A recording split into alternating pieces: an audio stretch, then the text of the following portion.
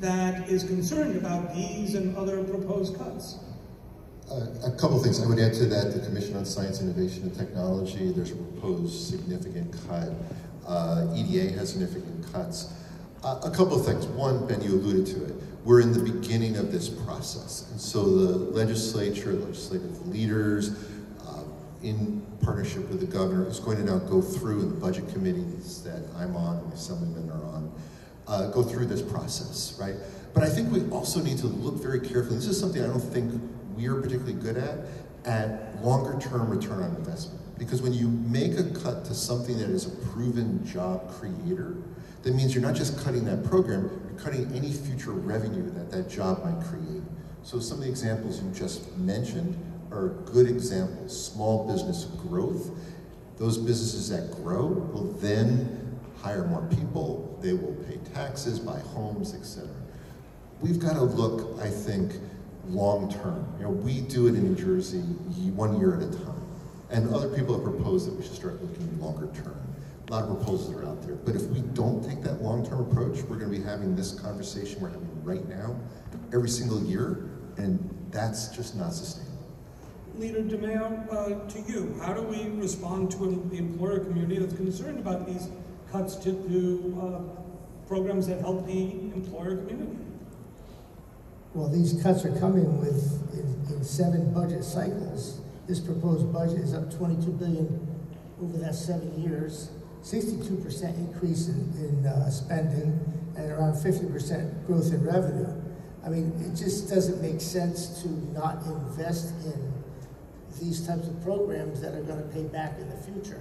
There are certainly plenty of places in the budget that if you really get down to it and look at it, that are obsolete or really not needed anymore, that we should look at.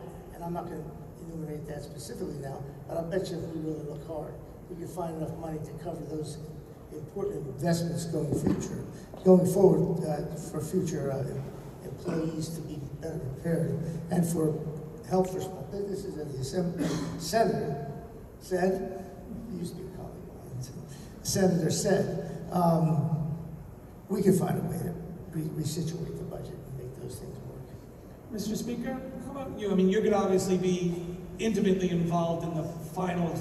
As the room gets smaller, you're one of the people who's in it. So how do you respond to the concerns of the employer community who's worried about these proposals? I think we all understand that this is going to be a tighter, tougher year than they have in the past several. And so those concerns are legitimate, but I think what we need to do in making all of these hard decisions, we're going to have to take a look at what the true value of a program, any program, is. And that is, as Senator Zwicker points out, not just in the short term, but in the long term. So as we go through that process, we'll have to evaluate what the vision is for the future. And places that are going to provide the kind of forward-looking, being a forward-looking resource, are ones that will have a good chance of having their funding restored. It's not as simple as to say we can just go find money somewhere else in the budget. You can't just say that. If you're going to say that, you're going to tell me where you're going to save it from, because it is a zero-sum game in that regard, right? If we're going to just cut the budget back, well, then you're going to tell me what you're going to cut out. And I think one of the other things that Leader DeMaio talked about it, and I think it's one of the things that is really not fair we look at it. Yeah, spending is, we have more spending now than we did when Governor Christie left office. It was $38.3 billion, something like that. When he left, it's $55.9. The biggest difference is that we're paying our bills now. So, our pension payment will be $7+ billion this year. If there hadn't been skips and half payments and partial payments in years gone by, our pension payment would be $1.5 billion. The last pension payment by Governor Christie was somewhere in the nature of $3 billion. We've also invested more money in that great public education system that we all are so very proud of. Each of us is up here. We've invested $2 billion in property tax relief. So what we're doing now is investing in the future of the state of New Jersey. What we're doing now is paying those bills that others left for us to care about. So, you want to cut spending? Sure, skip a pension payment. But that's not a solution.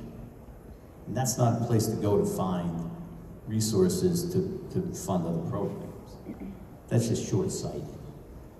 So, I think the answer is there's going to be a stiff competition. And I will probably meet with scores of you over the next couple of months, explaining to me why their program is so important. And by the way, most of them are. I don't really think I can think of one where I said, boy, that program's like just a waste. I've never done that. So making a critical argument about not just today, but the future, that's the key. And so we are at the very, very early stages of this. And it is, as you point out, the legislature's budget now. And we have certainly shown a propensity for changing the governor's budget over the past 7 years. So we'll look at that again. Leader Bucco, just want to give you an opportunity if you want to mention something about the budget here. Just very quickly, you know, unfortunately, I think one of the governor's legacies is going to be a legacy of missed opportunities. Coming out of COVID, we had an abundance of cash that we really could have looked at this budget holistically and really tried to figure out what we have to do as a state, what we'd like to do as a state, and what we no longer need to do as a state. We could have used that money to fix some things that we've never been able to fix. And I agree with the speaker, making the pension payment is critical. Funding education.